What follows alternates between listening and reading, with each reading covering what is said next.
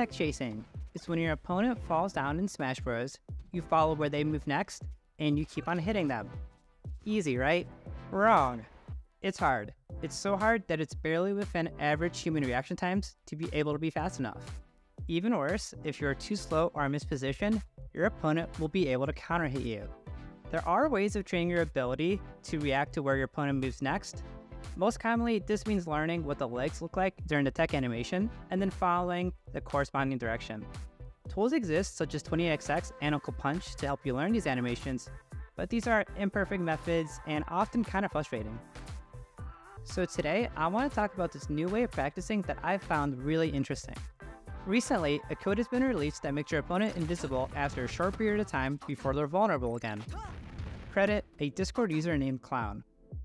Watch closely.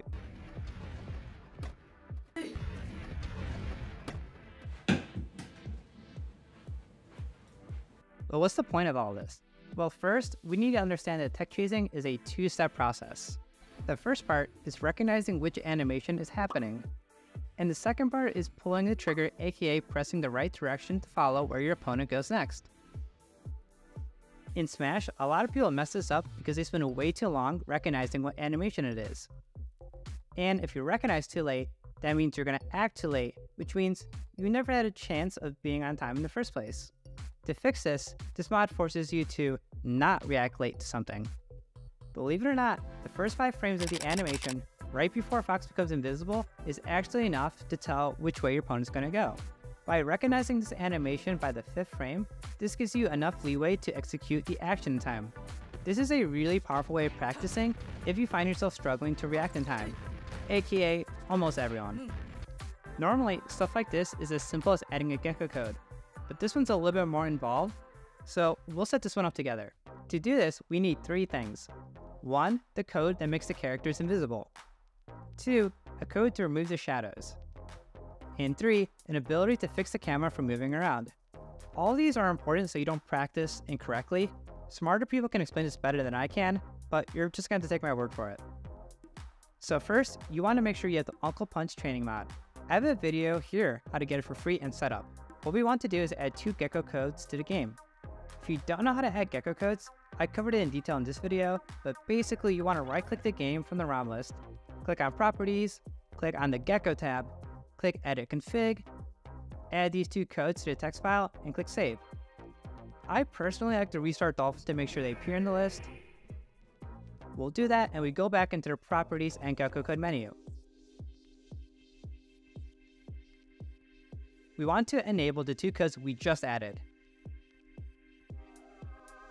When we start the game, you might notice that something is wrong and we got an error saying that we ran out of memory and to disable some codes. This means we'll have to do something creative. Let's go back into that Gecko tab in Properties and we'll uncheck Apply Delay to all in-game scenes. This delay is actually really important, but we can compensate it by launching the game in the NetPlay window.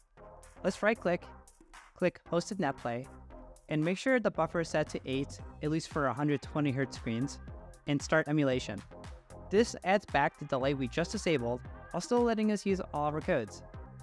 Let's go into training mode, and as you can see, the codes are working, and now you can train reacting to the right moment during a tech chase.